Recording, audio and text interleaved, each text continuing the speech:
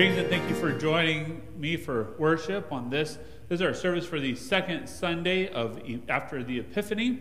We are in the season of Epiphany, which is the season of revealing who it is, that babe of Bethlehem, whose birth we celebrated now nearly a month ago, who that baby is. Because he is more than just a baby. And the day of Epiphany, we discussed last week briefly, the day of Epiphany is the day which tradition describes as the arrival of the wise men with their gifts of gold, frankincense, and myrrh, revealing this babe to be king, God, and sacrifice.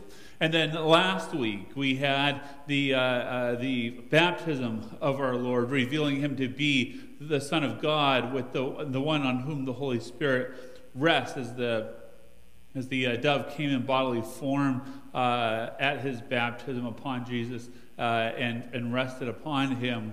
And today, now we hear Jesus in his first recorded sermon saying, going back to the prophet Isaiah and saying, I am the one, the fulfillment of the one who in Isaiah said, the Spirit of the Lord is upon me, and he is claiming that his messiahship upon himself. So another revealing here in this season of Epiphany, of revealings.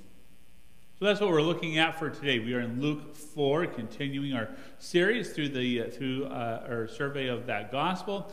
And so we pray that you are blessed by this service, that in this service that the Lord God brings you a word of comfort and peace for the week that lies ahead. As we begin our service now, let us do so with a word of prayer. Would you join with me? The grace of the Lord Jesus Christ, the love of God, and the fellowship of the Holy Spirit be with you all. Let us pray. Almighty God, you sent your Son to proclaim your kingdom and to teach with authority. Anoint us with the power of your Spirit, that we too may bring good news to the afflicted, bind up the brokenhearted, and proclaim liberty to the captive. Through your Son, Jesus Christ our Lord, who lives and reigns with you in the Holy Spirit, one God, now and forever. Amen. Would you join with me in our opening hymn?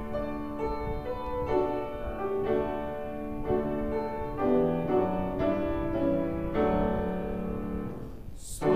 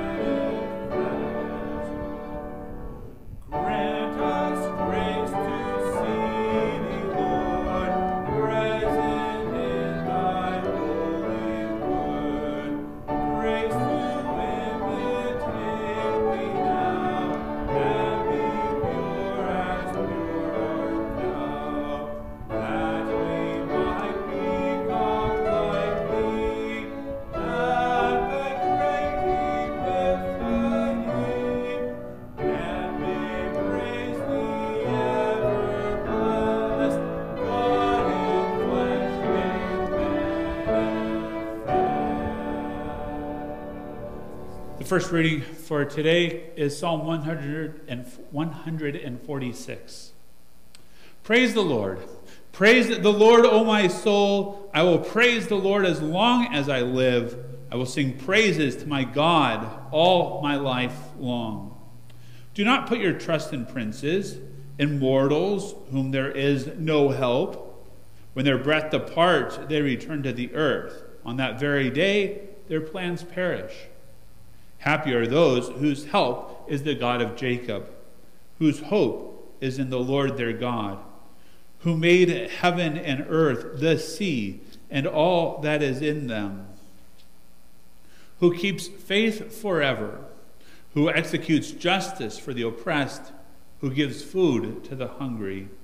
The Lord sets the prisoners free. The Lord opens the eyes of the blind. The Lord lifts up those who are bowed down. The Lord loves the righteous.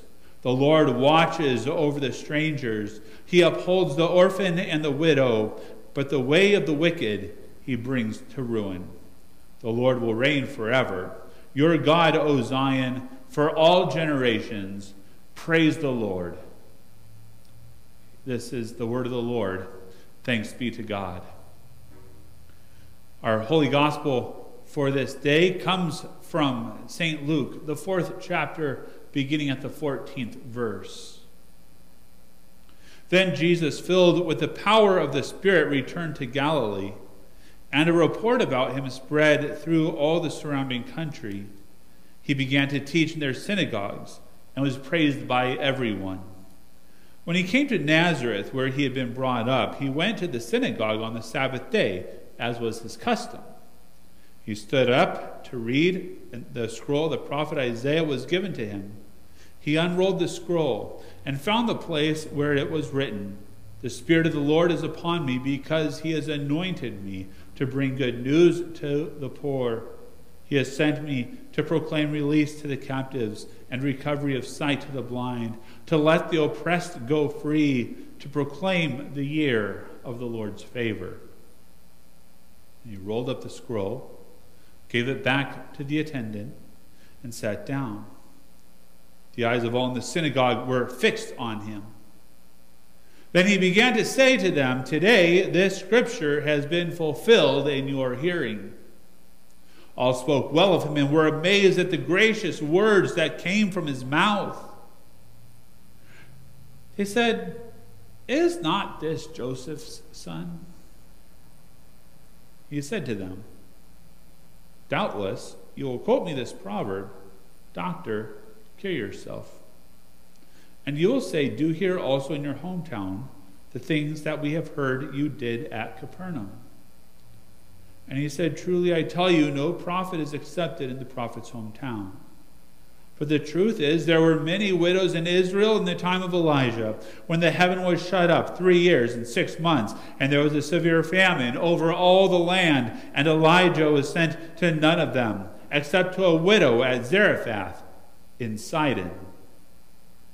There were also many lepers in Israel in the time of the prophet Elisha, and none of them were cleansed, except Naaman, the Syrian.'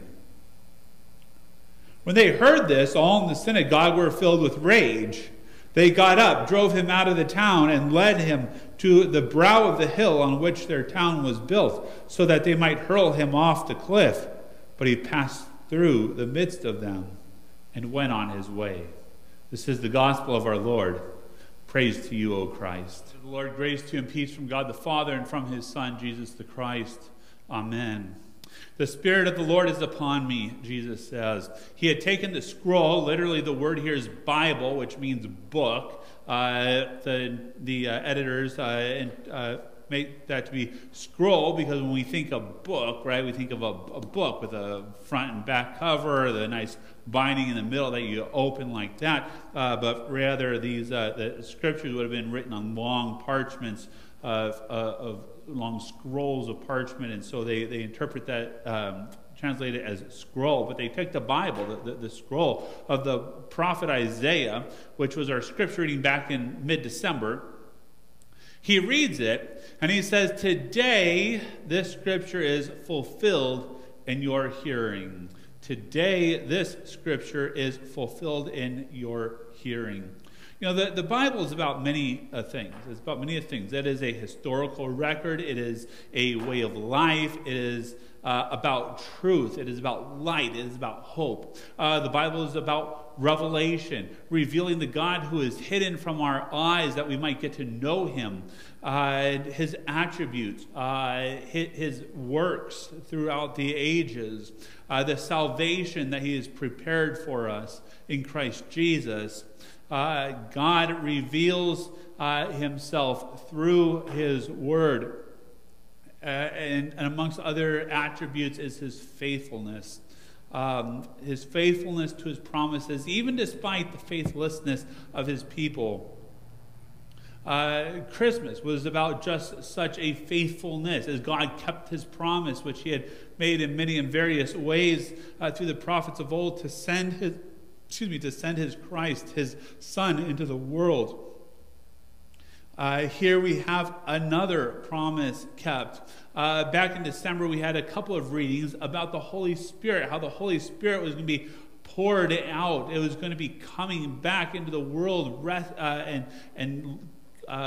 making people to become children of God, descendants to Abraham.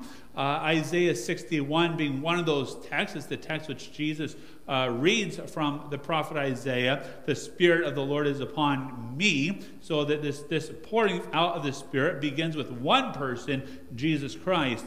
And then we also had Joel 2, in those days declares the Lord, I shall pour out my Spirit on all flesh. And where Luke is eventually getting us toward, once he gets us through the gospel, his witness to the gospel, the good news of Jesus Christ, what he's going to do then is go into the book of Acts, which is about how the apostles took this gospel into all the world, and where that begins, we have the ascension, and then is Pentecost, where the Holy Spirit comes down upon the 12, the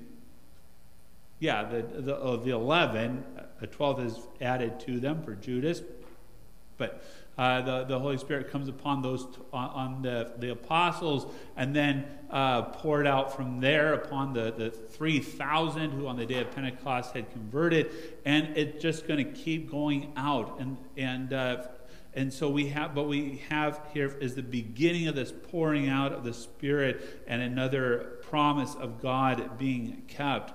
You know, that the Spirit of God, the Holy Spirit, is very alive, very active already in Luke's gospel. He is very much at work. Nobody is doing more work in these opening chapters of Luke's gospel than the Holy Spirit. If you haven't picked up that thread in our readings, let me bring to light, tie these together for you, that this thread of activity of the Holy Spirit. In Luke 1:15, the angel of the Lord tells Zechariah that his wife Elizabeth would bear a son, and this son, who is John the Baptizer, would be filled with the Holy Spirit and would turn the hearts of many in Israel to the Lord God. And in 135, the Holy Spirit overcame Mary, and she conceived Jesus in her womb. In 141, Mary's cousin Elizabeth is filled with the Holy Spirit at Mary's visit, and she blesses her. In chapter 2, verse 25, we heard that the Holy Spirit had rested on a man named Simeon. He was a man who was advanced in years and was expecting death to come soon. But in verse 26, the very next verse, the Holy Spirit had revealed to him that Simeon would see the Lord's Christ before he died. And in chapter 2, verses 20 to 32, Simeon, led by the Holy Spirit, goes to the temple. And there he comes across the Holy Family, and he takes Jesus in his arms. Jesus was there to be dedicated. They're offering the sacrifices of purification for Mary. But he takes Jesus in his arms. He blesses the Lord with the words which we call the Nunc Dimittis, Lord, let your servant depart in peace. Your word has been fulfilled. Your promise has been fulfilled. In Luke 3:16, John the Baptizer then foretells of one coming after him who would baptize with the Holy Spirit and with fire. And at the baptism of Jesus in chapter 3, verse 22, the Holy Spirit descended upon Jesus in bodily form like a dove. In Luke 4:1, we are told that, we didn't cover this one, but in the opening of chapter 4, we're told that Jesus then, full of the Holy Spirit, having just been baptized, the Holy Spirit having come upon him, full of the Holy Spirit, was then driven out to the wilderness by the Holy Spirit to be tempted those 40 days by the devil. And finally, at the outset of our reading for today, chapter 4, verse 14, Jesus returns from the wilderness. He returns to Galilee with the power of the Spirit to formally begin what is what we call his public ministry. 10 occurrences of the Holy Spirit, and we are only in chapter 4. Nobody is on the move more at the outset of this gospel than the Holy Spirit. And we get a sense here of Luke's his pneumatology, his theology of the Holy Spirit. That the Holy Spirit is one of those elusive things. What do we believe about it? In the Creed, we make a very simple statement: I believe in the Holy Spirit. And then we are on from there, although those things that follow that statement of faith, I believe in the Holy Spirit, are things that the Spirit nonetheless does. Anyhow, our understanding of the Holy Spirit is the Holy Spirit is not like Jesus, where we got a tangible person, we got tangible work. The Father who intangible, but we grasp the fact that he is the Creator. Jesus, the Redeemer, the one who buys us back from sin, death, and the evil one, the one who overcomes death by his resurrection, gives us the hope of everlasting life. What does the Holy Spirit do exactly? Well, Luke gives us an understanding as to the person and work of this third person of the Trinity. We see that the Spirit of God is at work preparing hearts to receive Christ. That is to say that the Holy Spirit is the one who cultivates the soil of our heart, that the seed of faith might fall upon it and be received into it, and might be nurtured and bear fruit. We see that the Spirit of God is at work by revealing and confirming Jesus to be who Jesus actually is, and who the gospel writers, who the church broadly testifies Jesus to be, namely that he is the Son of God and also the Christ. So when Jesus is given the scroll of the prophet Isaiah, and he reads that passage of Scripture that says, "The Spirit of the Lord is upon me," and then proceeds to say, "Today this is fulfilled in your hearing," we can say, as hearers of the gospel, we can say, "Amen, amen, truly it is so." It is so because we had just heard We just heard a chapter ago how the Holy Spirit fell upon you, Jesus, at your baptism. So yes, we can say truly the Spirit of the Lord is upon you. Finally, we see the Holy Spirit is at work by actually being the engine, the driving force of the gospel. That is to say that the gospel is advancing because of the Holy Spirit. So Luther writes in his explanation of the third article of the Creed on the person of the Holy Spirit, "I believe that I cannot by my own reason or strength believe in Jesus Christ my Lord or come to him. But the Holy Spirit calls me through the gospel, enlightens me with his gifts, sanctifies and keeps me in true faith." This is to say that the Holy Spirit prepares our hearts to receive Christ, reveals Christ to us, and thus becomes the means through which the gospel takes root in our lives. It is also to say that I cannot believe Jesus to be the Christ, the Redeemer and Savior of the world, without the Holy Spirit. Without the Holy Spirit, Jesus seems like just another guy, mighty indeed, yes, wise, beyond wise even in his teachings. But to say more than that, we can't do that without the Holy Spirit. all this talk of the Holy Spirit. It's great, it's exciting stuff. But we see in our text that just because the Spirit's at work doesn't mean that everything is coming up roses. There are some people who are coming up against the gospel in a rather rough way. As our gospel reading begins, Jesus returns to Galilee and the people are talking about him. Luke doesn't tell us what they're talking about, but they are talking about him. Based solely on this gospel, we might think that this is the baptism of, hey, did you see that baptism when Jesus got dunked there in the river Jordan and the Spirit came down, that dove came down upon him? Maybe that's what we're talking about. If we go to John's gospel, we hear about Jesus performing his first miracle at the wedding feast at Cana in Galilee. That popular of all miracles, the turning water into wine. Maybe that's what people are talking about. We're just not told. We're not told. But nonetheless, people are, at least not in Luke's gospel, we're not told. But people are seeing and they are sensing something going on with Jesus. And people are turning out to hear him, to teach in the synagogues. And he is earning the praise of everyone. He is earning the praise of everyone until he gets to hometown Nazareth. Before going to Nazareth, I want to pause and ask a question. What are we talking about when it comes to Jesus? Outside of this hour that we spend together and the time we spend in Bible studies, what are we talking about with Jesus? Are we talking about Jesus? Are we talking about the things that he said, the things that he did, the things that he is still doing today? At the point in time that Jesus is walking on earth, even at the point in time in which St. Luke is writing his account of the gospel just a couple of decades later, Jesus is new. The gospel is new. And let's face it, new things are exciting to talk about, right?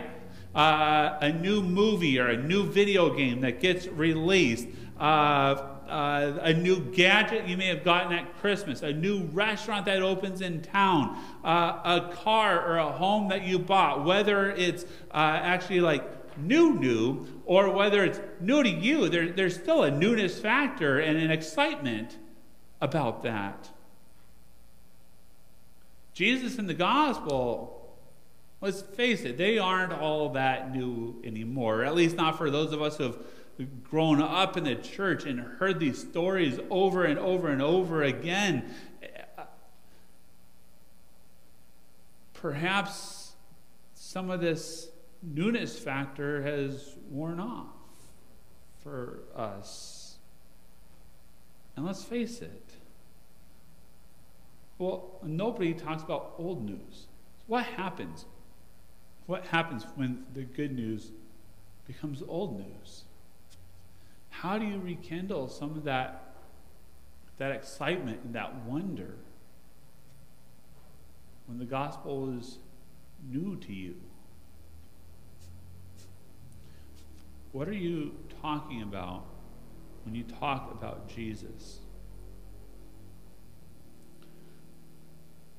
God likens his relationship to his people as a marriage. It's a common theme. What happens in marriage when the newness factor wears off? When the honeymoon phase is over? Huh? What do you do then? There's got to be something deeper beneath the newness factor to make a marriage work, right? But there's got to be something deeper. There's got to be some substance beneath it. It's the same with faith. There's got to be substance beneath it, with it, to weather the storms that come about, to see you beyond the newness factor when it becomes when that newness thing wears off. The psalmist says that the mercies of God come to us new each morning. We may not experience that mercy in kind of the newness factor sort of a way. But when we understand the work of God, the work of the Holy Spirit, the work of Christ, forgiving sins, sustaining us, giving us hope and peace within, calling us to repentance, identifying those ways in which our lives are not shaped the way that God wants them to be, and gives us something to work on. Not only gives us something to work on, but actually works on it in us. These are ways in which faith and the life of faith is sustained and renewed. You know, we had a lot of people in the opening passage were speaking his praises, but other people not liking what he had to say so much. So Jesus has returned to his hometown Nazareth, the place where he grew up. He goes to the synagogue on the Sabbath day, as was his custom. That is to say that he kept that third commandment religiously, to remember the Sabbath day and keep it holy. And he read from the prophet Isaiah. And he rolls it up and he sits down to speak. We're used to people standing up, like I'm standing up right now, right? But in those days, you sat down to assume the position of a rabbi, and from there you speak. He says, today this scripture is fulfilled in your hearing. Today it is fulfilled in your hearing. This passage from Isaiah, from centuries and centuries before, where Christ is the speaker, saying the Spirit of the Lord is presently upon me. Now Jesus says that is fulfilled in your hearing. That which happened in eternity has now happened in time. The Spirit of God is upon him. And the people are oohing and awing, because this is just, isn't it so great that Jesus has grown up to be such a good and wise Jewish man? Many of the people at the synagogue would have watched Jesus grow up. Many of them may well have been his friends, having gone to Sabbath school with him. Then comes verse 22. They said, isn't this Joseph's son? And with that question, you can feel the tide of favor starting to change. The newness factor goes like that. It's gone. On the one hand, this question may have been a fond remembrance of, hey, isn't that Joseph's son? Isn't that the kid they left behind in the temple when he was 12 years old? On the other hand, there may be some accusation in this question. Wait a minute. Isn't that Joseph's son? For those who knew their scriptures, this passage from Isaiah is a very explicit messianic text. As we heard back in December, what the Hebrew says there is, the Spirit of the Lord God is upon me. He has Messiahed me. He has Messiahed me. For Jesus then to say, this is fulfilled in your hearing, is for him to say, I am the Messiah. I am the Christ. I am the anointed one of God. For us, we have the benefit of having heard these first four chapters of Luke's gospel.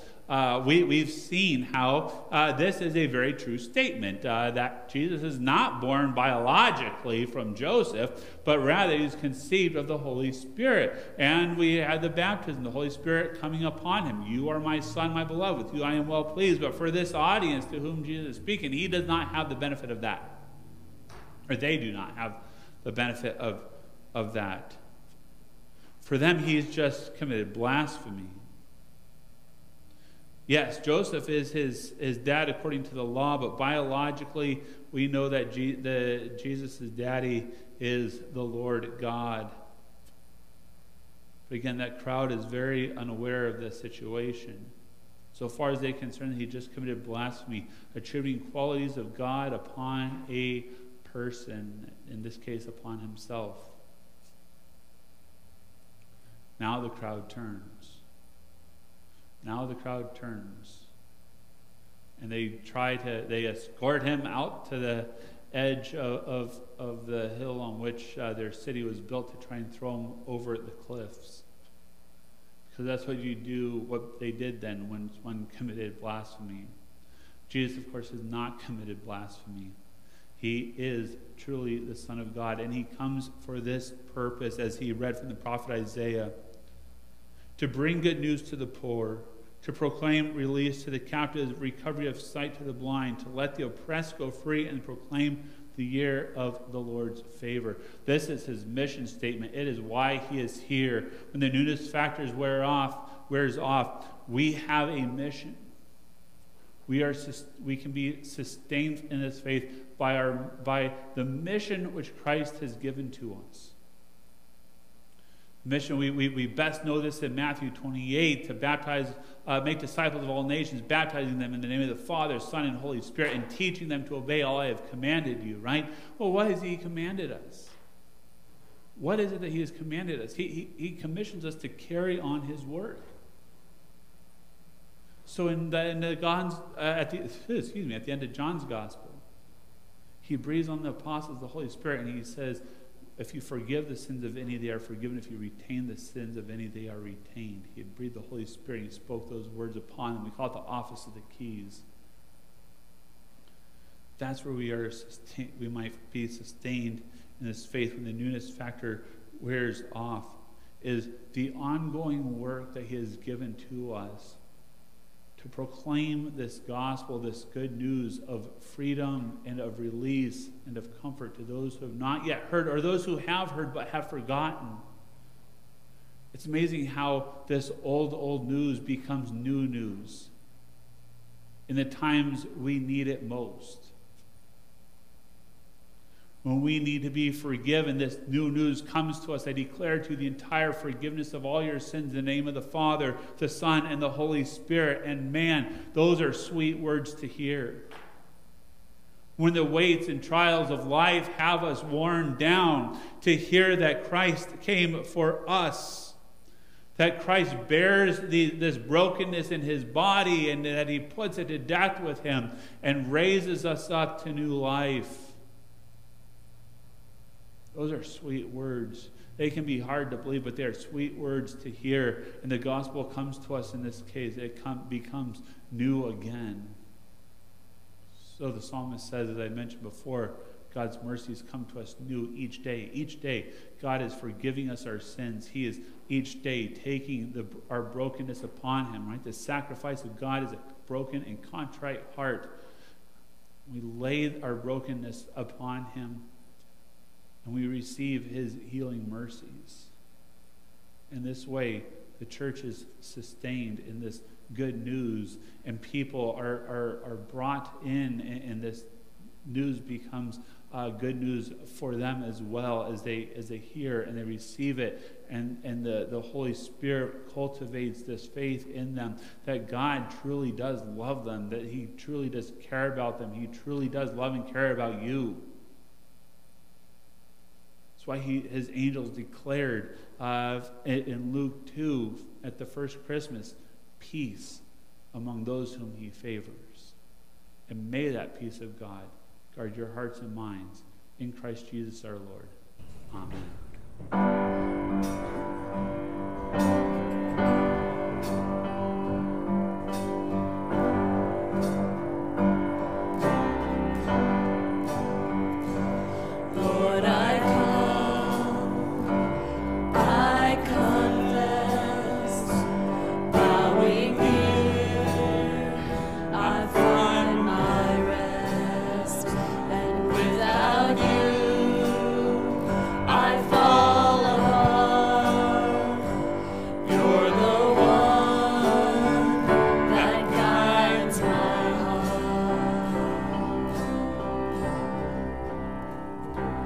Lord, I need you. Oh, I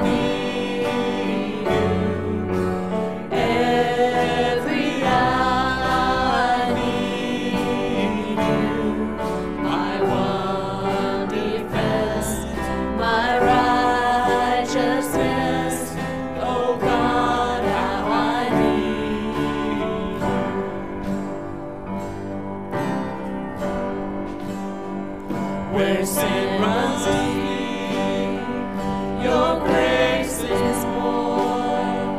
Where grace is found is where you are, and where you are, Lord, I am free.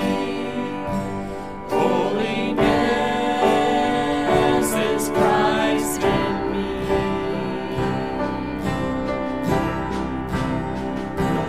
Lord, I need you. Oh, I need you.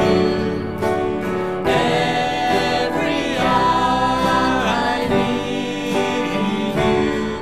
My one defense, my righteousness. Oh God, how I need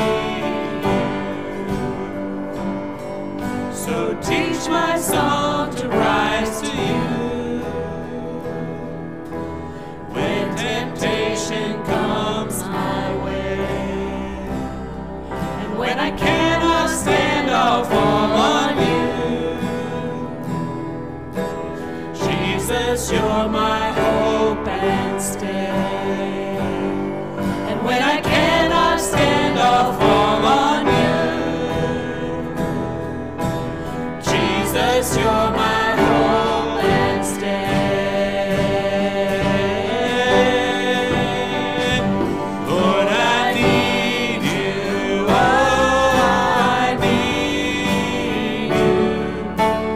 Every hour I need you. My one defense, my righteousness. Oh God, how I need you. You're my one defense, my righteousness.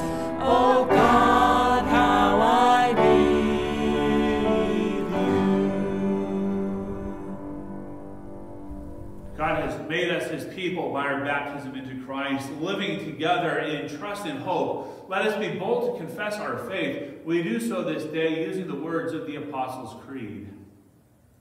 I believe in God, the Father Almighty, creator of heaven and earth.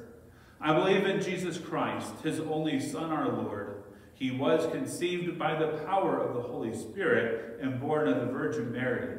He suffered under Pontius Pilate, was crucified, died, and was buried. He descended into hell.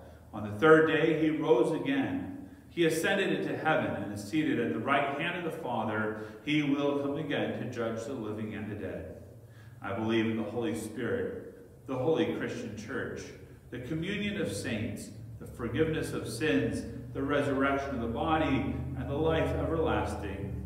Amen. There is one in Christ Jesus. Let us pray for the church, for the world, and for all people according to their needs. Lord Jesus, you are the Christ, the Messiah, the anointed one of God, who not only brought the good news, but who is himself the good news of salvation. You proclaim release from all that holds us captive. You make us to see those places where we are blind. You free us from all that oppresses us. You proclaim the year of the Lord's favor.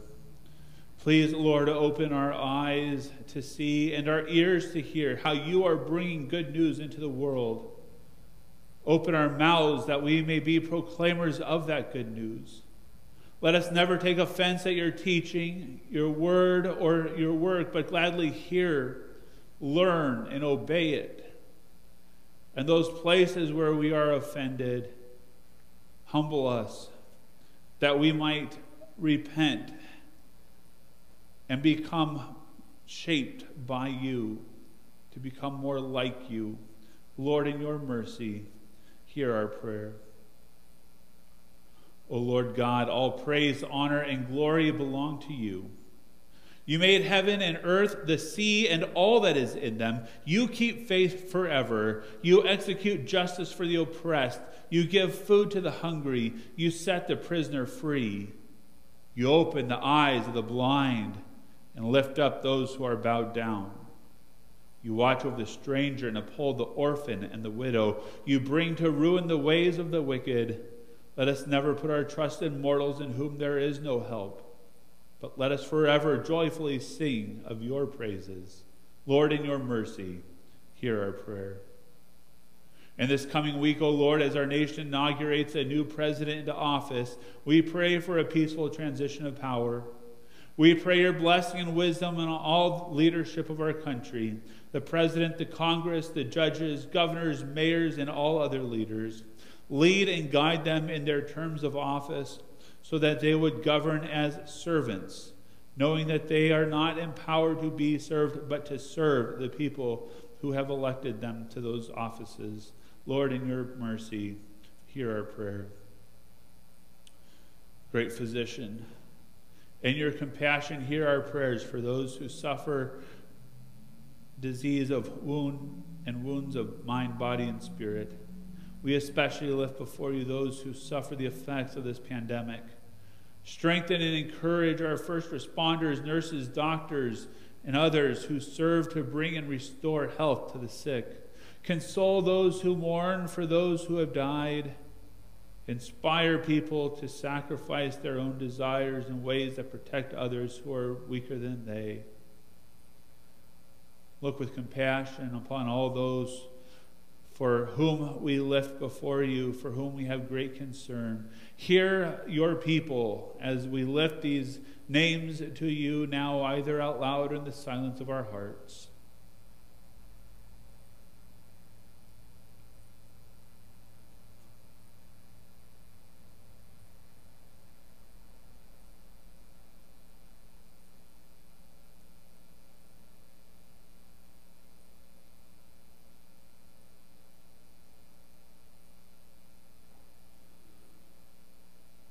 Lord, in your mercy, hear our prayer.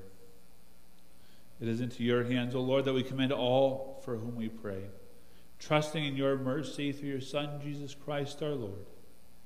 Amen. Let's prepare our hearts now to receive our Lord as he comes to us in his holy supper. Let us pray. Blessed are you, Lord of heaven and earth.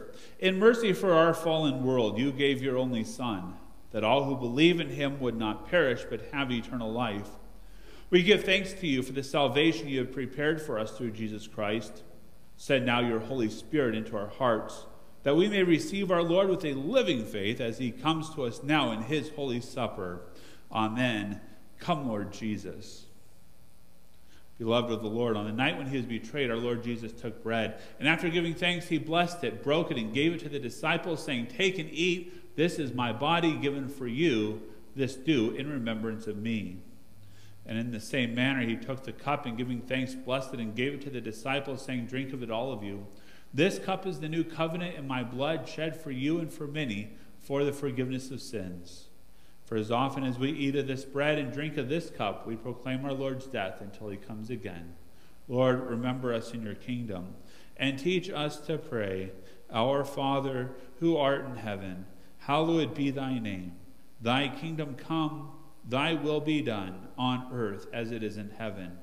Give us this day our daily bread, and forgive us our trespasses as we forgive those who trespass against us. And lead us not into temptation, but deliver us from evil. For thine is the kingdom, and the power, and the glory, forever and ever. Amen. Take, eat the body of Christ, given for you.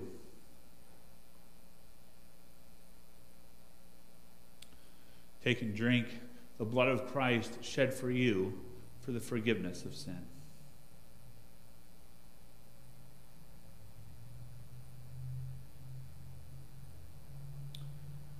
Taste and see that the Lord is good. Your sins are truly forgiven.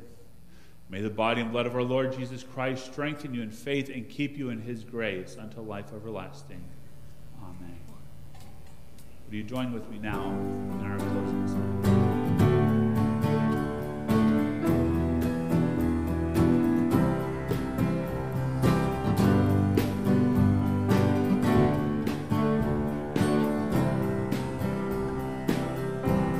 Here we go.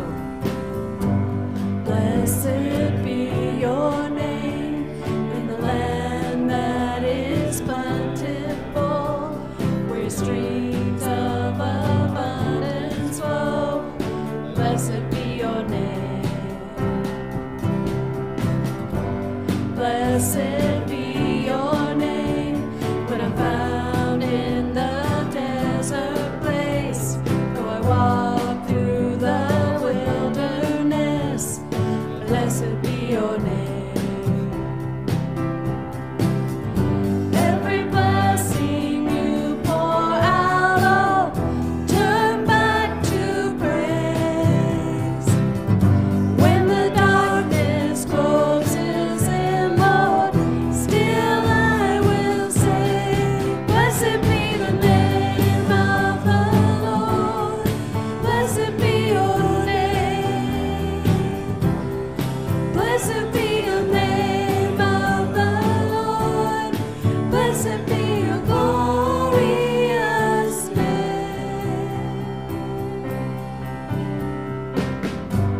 Blessed be your name. When the sun's shining down on me, when the world's all as it should be, blessed be your name. Blessed be your name. On the road marked with suffering, though there's pain in the offering, blessed be your name.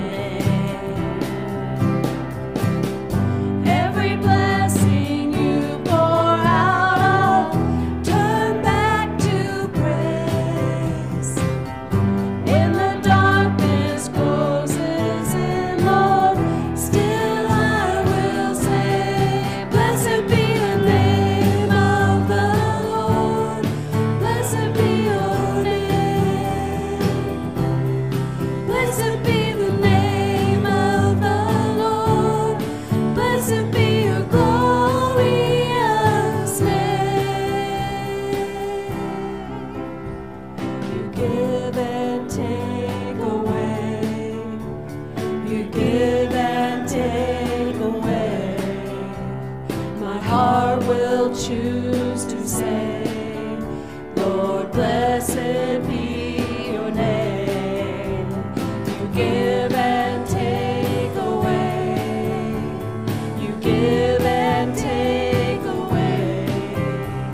My heart will choose to say, Lord, blessed be your name. Blessed be the name of the Lord. Blessed be your name. Blessed be the name of the Lord.